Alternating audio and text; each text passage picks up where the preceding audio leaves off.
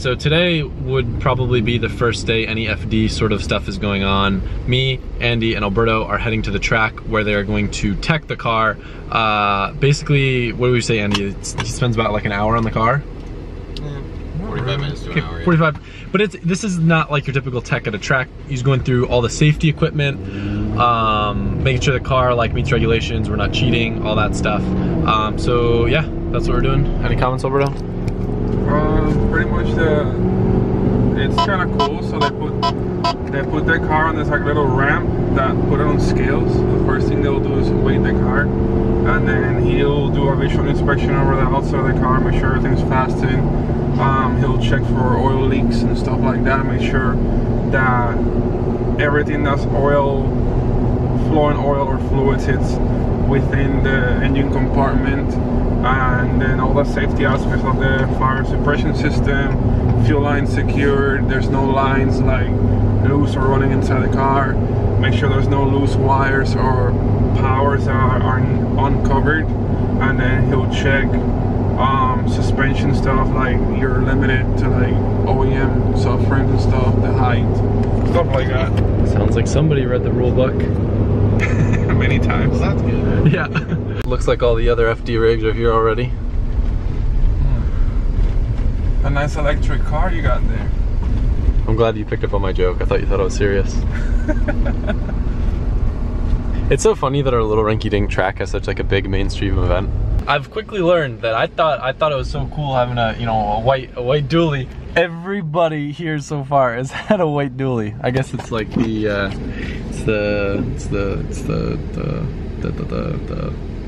we made it in the pits, and I'm checking out some of the competition. This guy's got a similar setup.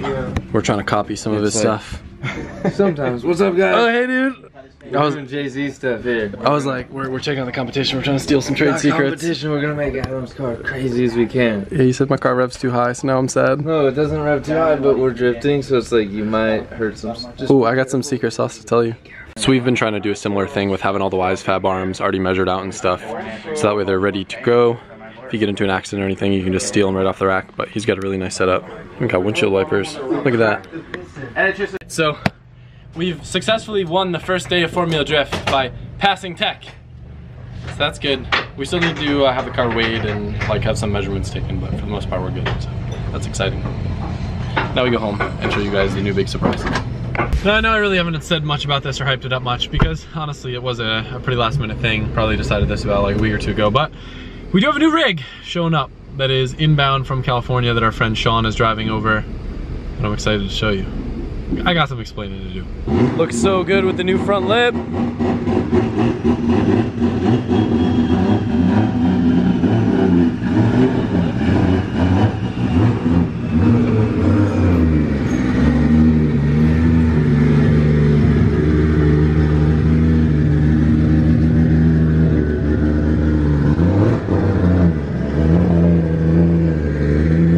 So the story behind this rig, Sean next door actually picked it up from California for us because he wanted to bring some stuff back from California, so it worked out well. And it's funny, we're all sitting here just waiting eagerly for it to pull up, and every time we hear a truck go by, it's like, oh, is that it? Is that it? There it is. Well, dude, fire. Sorry, wrong place, brother. Is that air brakes? Do I feel the ground shaking? I'm just playing, Am I? Wait, does that have air brakes? Sick. All right, guys, so here's the big reveal. I don't even know how to do this. I haven't hyped it up that much or anything, but I told you guys there's been a lot of crazy stuff going on behind the scenes, and this was kind of a last minute decision, and I'll walk you guys through it, but we got a toter home with a stacker trailer. And here she is. So if you guys know anything about FD, you might recognize this is JTP's old rig. Super clean setup. It's a 2008 Renegade. Got pretty low miles on it. I'm about to give you guys the full tour. All right, so we'll walk up and back real quick. There's a ton of stuff going on right now, so this is probably gonna be a bit of a jumbled up video.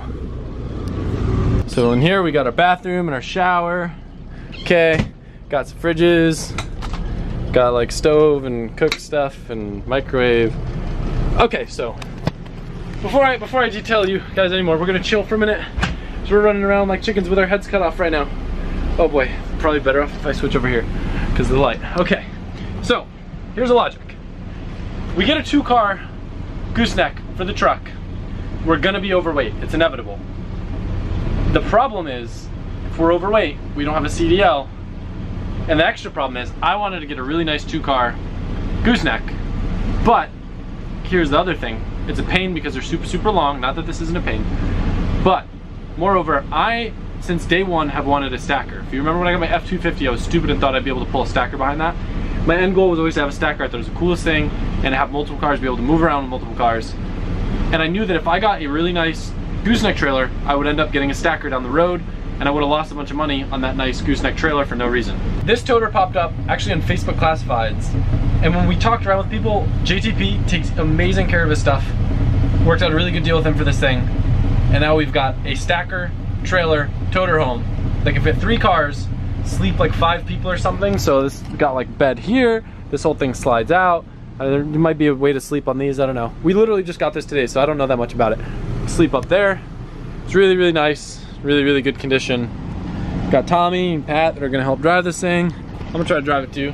We got TV, got Xbox, whatever. I'll take you guys to the good side. This is gonna be a super jumbled up video. We'll give you guys more of a tour later and tell you more about it, but like right now we're super rushing because we need to be, not super rushing like from Russia, but super rushing like we're rushing to get stuff done because we need to have this whole thing loaded, prepared to start unloading at the track tomorrow. Yeah, okay, so we'll go out here now. Okay, exit, let me turn the lights off, okay. I'm very excited about this. Don't let my massive chaos stress confuse you. Oh, by the way, in case you're wondering, F-250 technically is getting replaced for bigger events, which is where we'll use this. This wasn't as much for FD as it was for a lot of the other like fun events we do to bring like maybe the Porsche or the Mustang as well as the drift cars. FD will be nice to have, but moreover, we're still going to use the F-250 or the F-350, whatever it is, the dually, to you know, move around with the single car trailer for smaller stuff, because there's no reason, this is a lot of work to move around with this rig. So there's still some little Easter eggs that I'll have to show you guys down the road, but this is the bad can't even speak, I'm so excited. This is a bad Mama Jam over here. Little things you'll notice. Whole trailer's got generator, compressed air, AC. This is a race trailer. Best thing inside of here is this man right here. So anyway, we'll walk up here. This is the awning, it's got a sweet awning. We got space for 2 cars up here. Not 1, not 2, but 2 cars up here. All right, so that's the AC unit. It's not working right now, but we're gonna have to fix that. That's cool. And yeah, so we got 2 cars. Right now, like I said, we're loading everything in. Got all these cabinets and stuff. Look at all that rad Permatex stuff. So Permatex has been a great friend of ours and keeps us stocked with their stuff. You guys know we love the thread locker. This is a rad high temp gasket maker that we've been using for a lot of stuff as well. Whatever, we'll talk more about that later. Got all the pallets of stuff. Old logo, new logo, whatever. Okay, so back here, man, there's so much to show you guys. The doors close and AC stays in here and brooms and... Pat, I don't even know where to start, dude. It'd be like a day-long tour to show this thing off. Yeah. Yeah, so... a lot of stuff, bud. My favorite thing is gonna be... Alright, picture this. Me, Matt, and Taylor, and our 3 missile 350Zs unloading on this sick lift gate. Picture a tin can just being lifted down like it's this pristine race car from this giant trailer. And then we park all our 350Zs that look like scrap metal next to it, and then we have the most fun in the world because that's what drifting is about. So anyway, stuff like that is what's got me really, really excited to have something like this. It'll be nice for FD, but I could have definitely run an FD season out of a smaller trailer. It's just gonna be cool and rad to have this, and everyone's excited about it. And it's probably a terrible decision, and I'm probably gonna go broke. But it's okay. That's what racing's about. Oh yeah, this is all Swiss tracks. We got Swiss tracks for underneath the awning. Shulman loves the Swiss tracks. Have you guys noticed? Shulman is back only because of the Swiss tracks. Oh yeah. Hey, I'm back for you. No, but he's excited. I am excited. He loves Swiss tracks. Like he's even got Tommy walking around supervising. Dude, that's my job. You got your own rig driver now. You got your own old showman's back. No, he's my Swiss tracks guy. Yeah, old showman's back. Old showman. Showman's a little sensitive sometimes. I got it. I'll help you. No. Let me help you. No. Let me help you. That's a lot of Swiss tracks. 1,000 square feet of Swiss tracks right there. Hey, you know, you made me edit my clip, Tommy. Sorry. Yeah, so this happened before the big reveal that we just showed you guys, but I'm getting my new rig. Oh, hey, Pat. Hey man, what's up, brother? Pat's on board. Pat is my new designated trucker. Don't say that. Tommy's getting left in the dust with the F350. You thought your rig was cool, man. Where my house? You look good in here, Pat. Thanks, man. I'm feeling old. Dang, did you got air in that seat? Yeah, dude. Air out, dog. Do that again, do that again, do that again. Oh.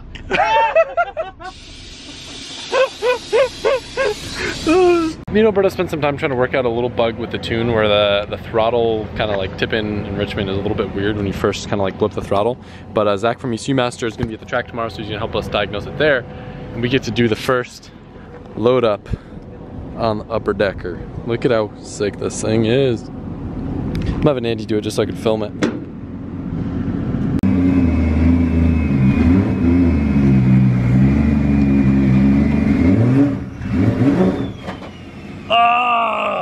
What'd you call him? He's seahorsing around? Yeah, he's seahorsing.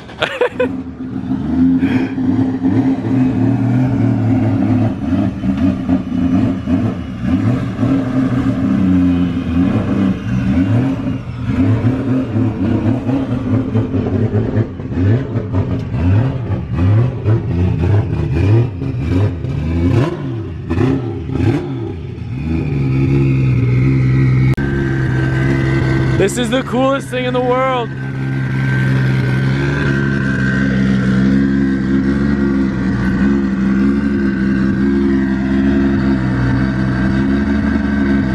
So the guys have been putting in work on this massive awning for the trailer. They're doing logos and stuff right now.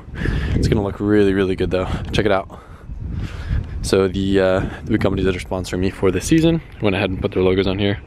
It's coming out really sick. So these awnings are not cheap and I'm pumped on it. Lucky that it came with the toter. I'm gonna go get some pizza for everybody.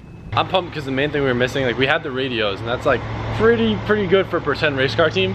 But now we got the pretend race car trailer too. So we're rolling up with the pretend radios, the pretend team, and the pretend rig now so we can go have more fun. Stoked. Okay, Uncle Pat, you can't tell me I can't go up here. My toter. Do whatever you want, bud. I do what I want. Hey, is that back door locked? Because I think I left it open. It's our back door? Yeah. It's probably open. Dude, my back door is always open.